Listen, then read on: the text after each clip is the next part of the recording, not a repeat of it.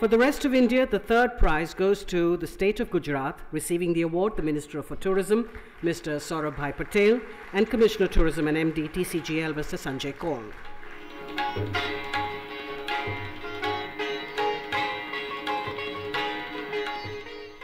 The second prize goes to the state of Rajasthan, and to receive the award, Mr. Rakesh Srivastav, Principal Secretary and Commissioner Tourism, Government of Rajasthan.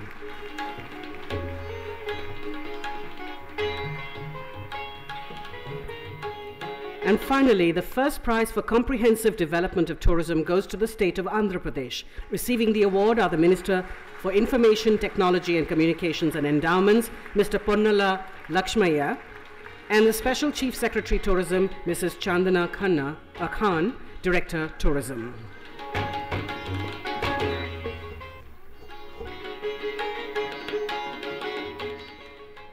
Ladies and gentlemen, the Ministry of Tourism had announced a special award for Mr. Jan Martel, author for the book Life of Pi, for promoting India through the novel.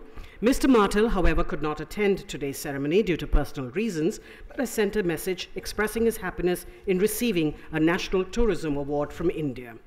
With that, we've come to the end of the award ceremony, and I thank the Honorable President for conferring the honors on the members of the tourism industry. Congratulations to the winners of the awards. We're all very keen to hear the President speak, so may I request Mr. Pranab Mukherjee to please share his thoughts with us.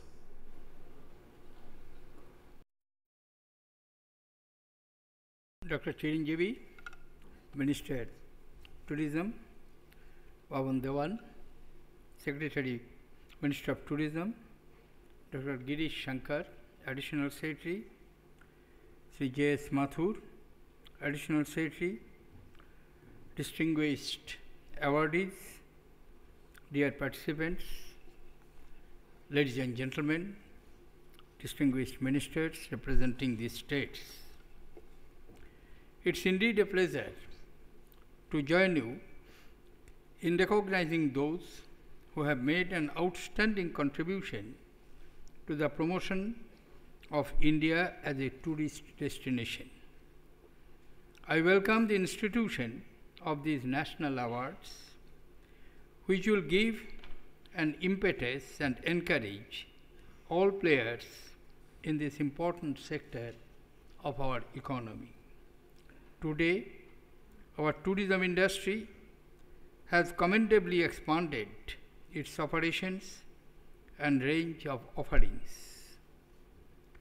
India has welcomed about 6.65 million foreign tourists last year. This denotes a growth of 5.4% in such arrivals over the previous year. Foreign exchange earnings in this segment of our economy are estimated to be about 94,500 crores for 2012. This too is a significant increase by 21.8% over the previous year. I would also like to stress the importance of sustainable green tourism. To this end, I call upon host communities to be more conscious and proactive with regard to tourist destinations in their respective areas. Hotels, museums, and monuments should consciously reduce their use of energy and water. They should consciously try to reduce generation of waste. Transportation, heating, cooling, washing, and lighting could be made greener. Visitors themselves should be reminded to be more mindful. They should be encouraged and assisted in safeguarding the facilities that they use for future travelers. Cooperation rather than competition between the organizations in the tourism industry could help to develop socially responsible products. I have no doubt whatsoever that we are generally on the right path, but we need to update and upgrade constantly.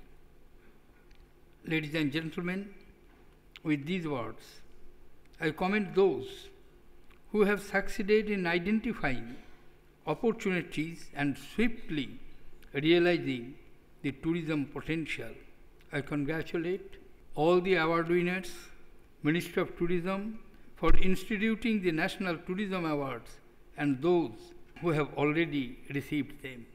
I take this opportunity to wish each of you great success in your daily efforts and your future endeavors. Thank you. Jai Hind.